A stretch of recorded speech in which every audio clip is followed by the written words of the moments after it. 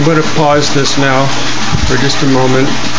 So what you saw was the siphon action begin as the water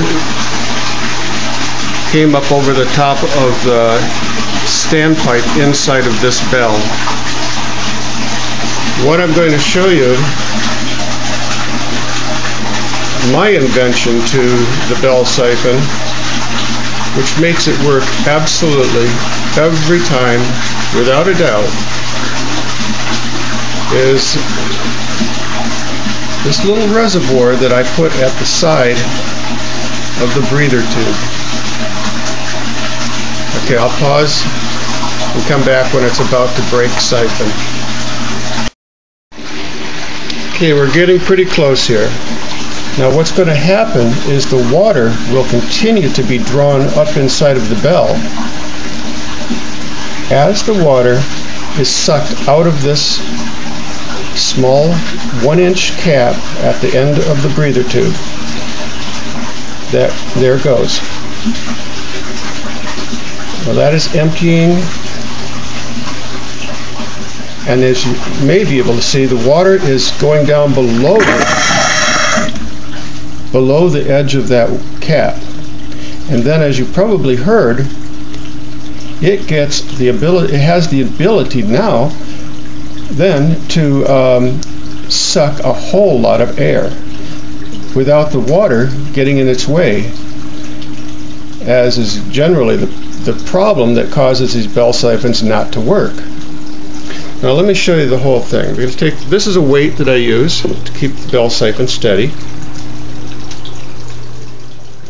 So there we have the cutouts at the bottom, which allow the water to come back, to come into the bell siphon.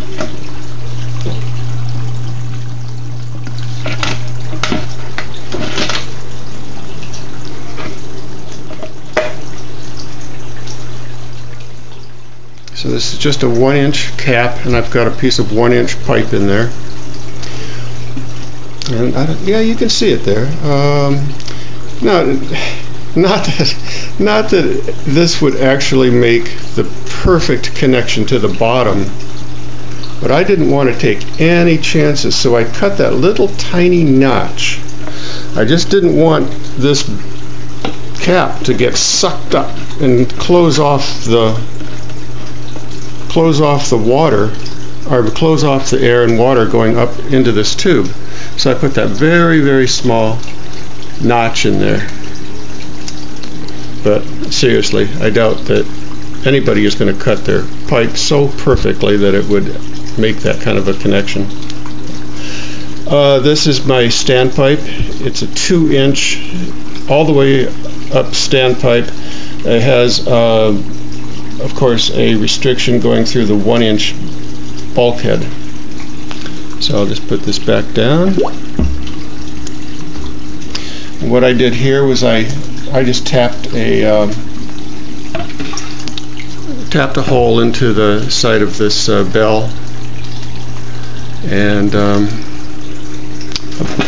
not real sure. I think it's a 3/8 or a 5/16, and I used a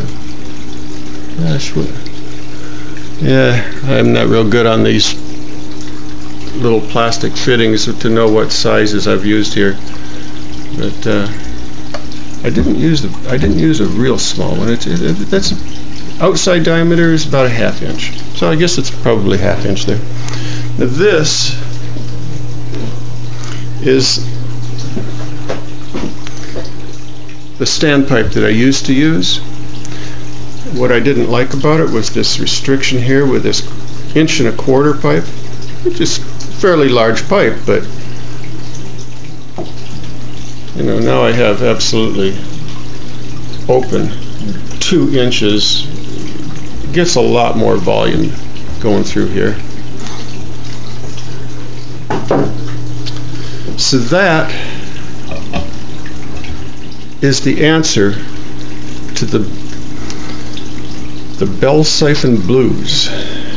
I have spent literally spent 40, maybe 40 plus hours figuring out this one little trick.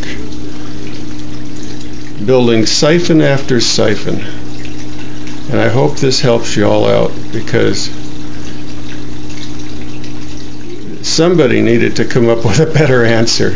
I mean, this without this little tube, this thing was working for an entire week or longer perfectly.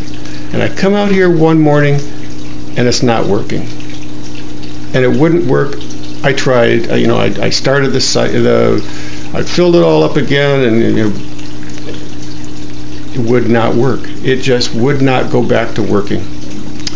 So I had to figure out something, and it's taken me about 2 days to come up with this little answer. Okay, I hope it helps.